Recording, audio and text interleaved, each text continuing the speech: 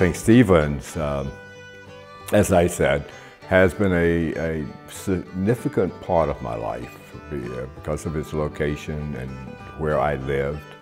As a youth growing up, I participated in their summer programs, their Bible schools, and other activities. It was always known in my neighborhood, which was basically African-American neighborhood, although it was an integrated community, but the majority of individuals were African-American.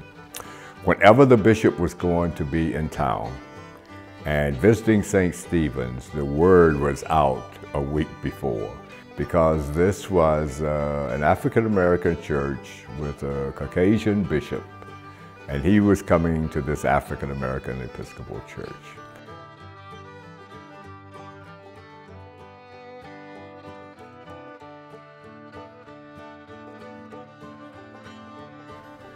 In the early years of St. Stephen's, when it was located adjacent to Grace Episcopal Church here, they had the first school for African Americans in this community. And there are photos that we have in the archives here.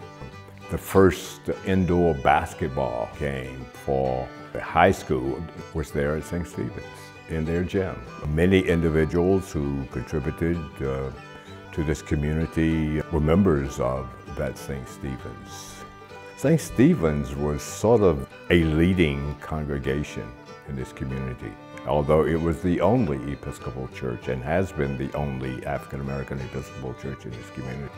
I always refer to it as the lighthouse, because this was during an era of segregation, of Jim Crow, and people passed it on their way to work early mornings or wherever they were going, coming out of the neighborhood.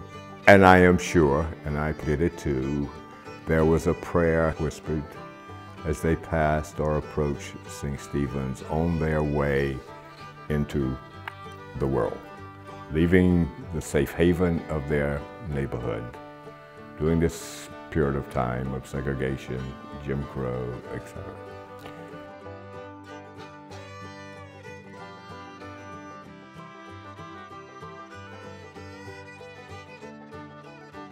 And I've been involved quite a bit, all of my life, but certainly a good portion of my adulthood, in many, many efforts. I appreciated what was being done within the diocese. If there was going to be change, that had to occur.